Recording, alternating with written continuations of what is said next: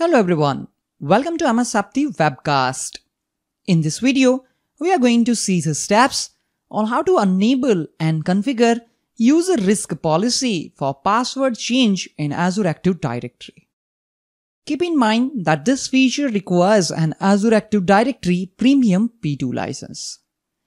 With the user risk policy turned on, Azure Active Directory detects the probability that a user account has been compromised. As an administrator, you can configure a user risk conditional access policy to automatically respond to a specific user risk level.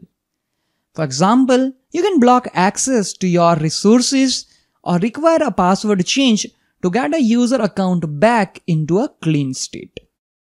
Again, I want to remind you that if you are going to apply this policy in your organization, then first start with selected group of users and check the result. If everything is going according to the plan, then later you can apply it at organization level. Let's sign in to the Azure Active Directory portal using an account with global administrator permissions. You can access Azure Active Directory portal using the URL https://aad.portal.azure.com. On Azure AD portal, click on Azure Active Directory.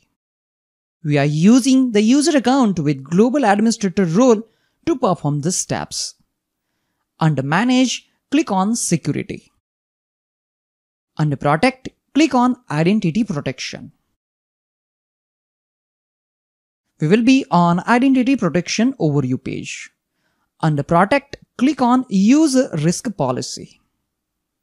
By default, we can see one policy, User Risk Remediation Policy, and it is applying on all users with low and above user risk, and the control access is set to block access. Click on all users and then choose a users or groups to apply the policy on. Let me click on all users. Choose the radio button, select individuals and groups. For testing purpose, you just want to apply this policy on users who are member of the group named Test Group 1. Select Test Group 1. Again click on Select. Verify Test Group 1 is selected. Next, choose the user risk level.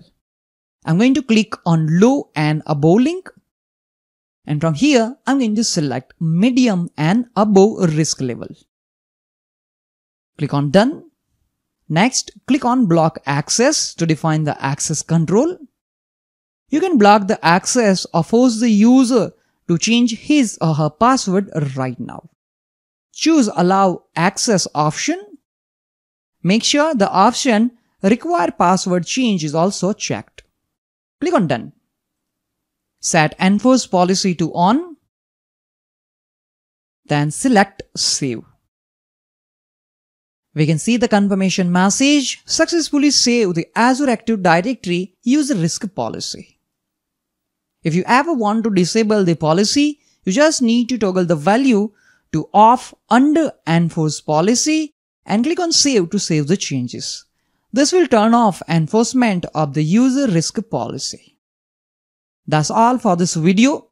In this video, we have seen the steps to enable and configure user risk policy in Azure Active Directory using Azure Active Directory Admin Center. Thank you all for watching this video. Have a nice day.